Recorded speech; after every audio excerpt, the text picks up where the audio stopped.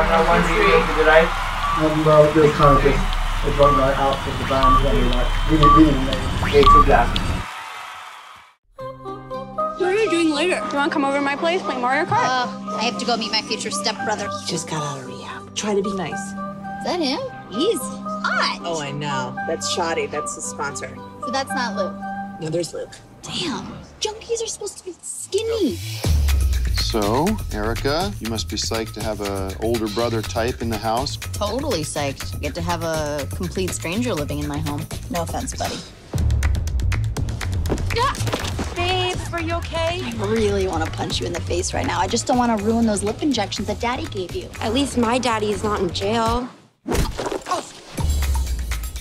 Luke's a complicated little guy. He accused a teacher of fondling him. Thinks he saw him around town. Shaking down a child molester is our moral obligation. Nobody's going anywhere until we see this guy molest somebody. I don't think he will. He's like a pro. That's what you get like a subterranean dungeon for. What? Yeah. Totally. So, when you were writing this movie, did you have an Erica in your life? I didn't. I read the original draft, and this written by this brilliant writer named Alex McCauley, and I'd never seen a character like this in a movie before. And I'd never known an Erica, but I myself made a lot of questionable decisions in high school and rode my bike around a lot and was let go from a few schools. And I related a lot with her rebellious spirit in the sense that she always wanted to do good. She just sort of went about it maybe not the right way. So what's the plan? What if we break in and tie him up? Yeah, dom him like he's our little bitch. Surprise! I'm not stalking you or anything. As you can tell, I have like major daddy issues. I had a very confronting moment when my sister saw this movie after a bunch of other people had seen it and told me, what a crazy, insane character. She's out of her mind. You know, wow. And my sister saw it and was like, this is the closest character you've ever played to yourself. And I was like, what do you mean? And I didn't know what it meant, and I still don't. But I don't know if I know I don't know if I know an Erica. No, I don't know if I know an Erica. I don't think I'm an Erica. Do you No, think I'm you're an not, Erica? but I think your energy and your restless spirit is very much in her DNA. Diplomatic response. Well, No, if you I- don't know her, would you be friends with her?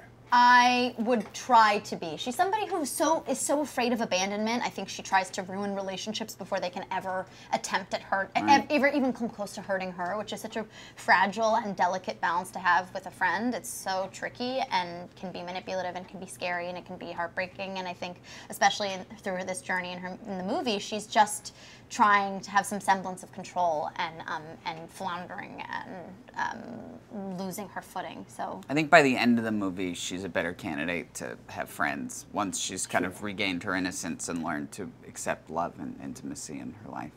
Have either of you did a bad thing for a good reason?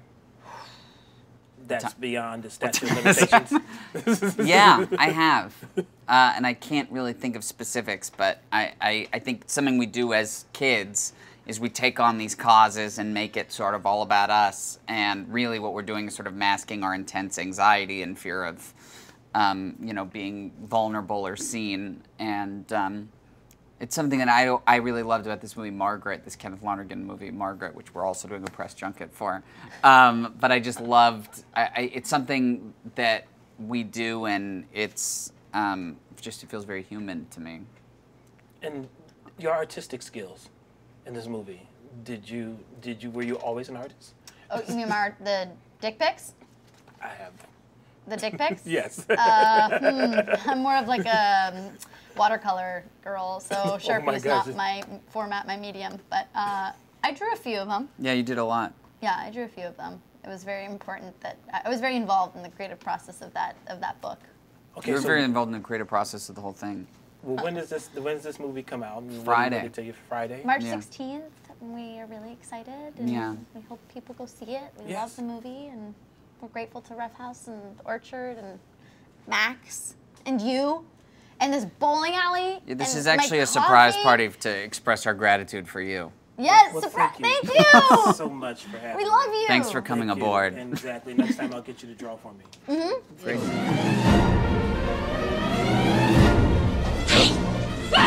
What just happened?